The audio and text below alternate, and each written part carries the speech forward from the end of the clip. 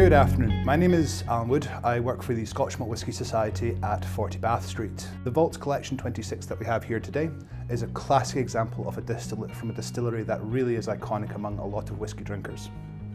Always found classically done in ex-bourbon cask, the aromas are just something quite phenomenal.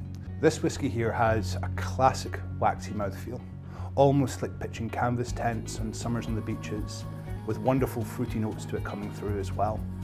And this whisky has retained a lot of flavour and really is a classic example of something that is really truly a unique and different kind of whisky. Working for the Society really does give you a chance to taste some truly fantastic and amazing whiskies. So I'm going to open up this bottle here, 26.211 Ambrosial Nectar, 30 years old, second fill, ex-bourbon cask, coming in at 45.9% ABV. A truly fantastic strength for good sipping whisky. Straight away you get this big element of flavour and fruit coming off as well. Really interesting flavours and candied apples. Thick notes coming through the glass, and this is truly a whisky that has been sleeping for a long time within our dunnages. And at 45.9% ABV, it's a classic dram that doesn't require water, but of course, as with all Society spirits, please do feel free to add water to taste.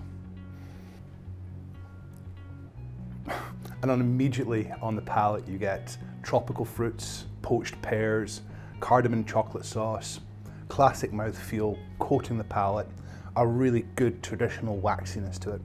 As with any whiskies over 25 years old, we monitor them every year.